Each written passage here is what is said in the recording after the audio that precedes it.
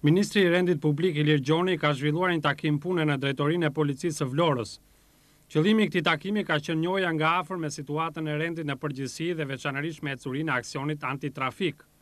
Në raportimin e shefave të komisariateve u evidencua puna e bërë për goditjen e linjave të trafikut dhe mjeteve me të cilat veprojnë trafikantët.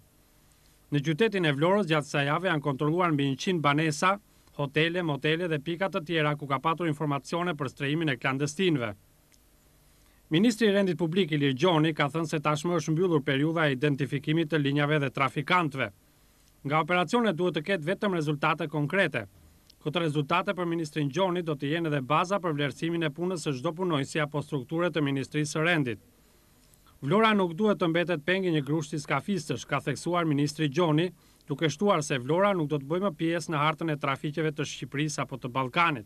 Më pas, ministri Gjoni ka zhvilluar një takim të shkurtër me pjesëtarë të misionit italian Interforce që po ndihmojnë policinë shqiptare në operacionin antitrafik. Ministri i Rendit ka thënë se deri tani bashkëpunimi me strukturat italiane të policisë është shumë i mirë dhe i ka siguruar oficerët italianë për mbështetjen e tij të plotë.